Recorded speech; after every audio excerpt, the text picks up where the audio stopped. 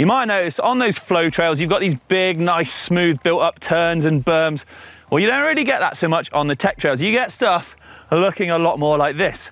So when it comes to stuff like this, your braking is very different. Modulation is required, so that's a little bit more control on the brake, less sort of on and off. And actually, you've got to brake before turns. So I'll ride this, I'll come into a turn and I'll do my braking up here before it, and then I'll ride nice and smooth around it. I may need to modulate the brake, so keep a little gentle brake pressure on, but no big skids or sudden grabs of the front brake. And that's to keep things nice and smooth. The other reason for that, well, is because look at it. It's a lot looser here in the turn. It's not groomed, it's not manicured. So if you are really grabby on the brakes, there's a potential for crashing. I mean, look at all the rocks and roots we got dotted around as well.